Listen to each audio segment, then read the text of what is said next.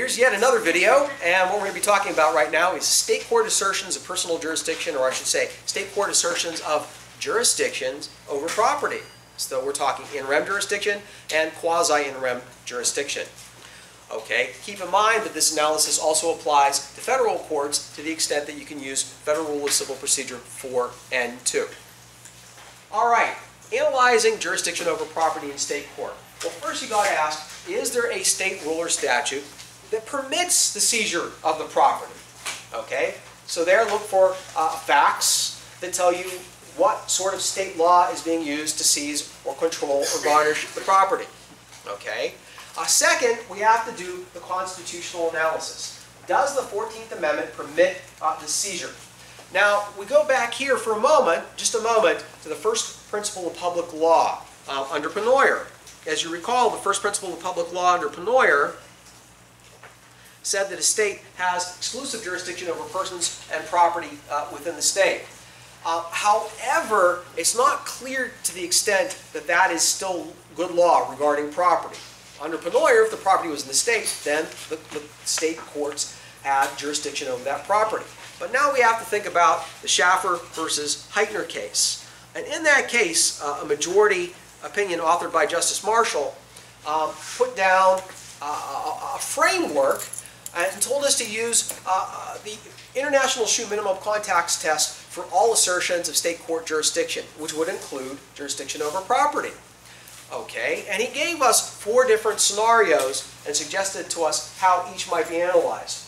The first would be a pure in rem. In rem jurisdiction is when the property is the subject matter of the suit and the whole world is bound, such as a probate proceeding. Okay? Just as Marshall said, in such a case there would usually be jurisdiction over the property found within the state.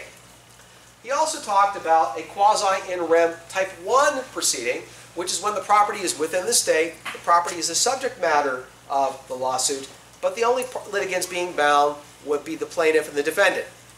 Again, he said that would usually be the case. Think, for example, of a suit between a seller of a house and a buyer of a house, and the seller doesn't want to close on the property, but the buyer wants to enforce the sales agreement. Well, that would be an in rem type 1, and Marshall says usually there's going to be PJ. The other types of in rem, the other types of jurisdiction are quasi-in rem, type 2A and 2B, and that's when the relationship between the property and the suit is more tenuous. Okay, let's talk about a quasi-in rem type 2A. That's when the property is related to the suit, but the property itself is not the subject of the suit. So imagine a slip and fall on somebody's land, and you fall and hurt yourself, and then you sue the owner of that land in tort, okay? Well, you're not suing them to obtain possession of the property. Instead, what you're doing is suing for negligence. Now, there is a relationship between the property and the suit. Namely, it's the property is both evidence of the suit and the but-for cause of the suit. But it's not the subject matter of the suit. The subject matter here is negligence arising from the landowner's failure to exercise proper care. Right? That's a quasi-in rem type 2A. And what Marshall says, maybe there's PJ. So it's going to depend.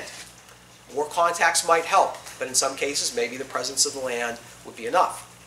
However, the facts of Shaffer fell under what Marshall said is a quasi-in rem type 2B situation, which is when the property is not the subject matter of the suit and is completely unrelated to the suit.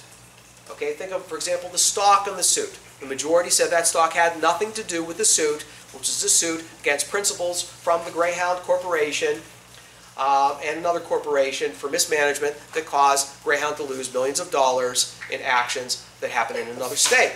Okay, and the court said the property had nothing to do whatsoever with the suit. What Marshall said was, in such a scenario, there's no PJ without more. You would need more contacts. Okay?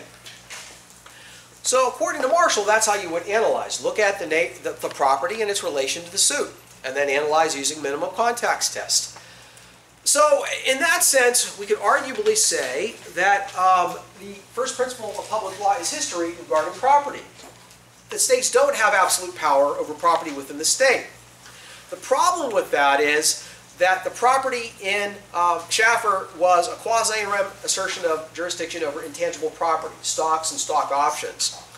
And in several notable concurrences, two of the justices argued that the rule of Pennoyer of automatic power over property within the state should remain good law regarding real property. Okay?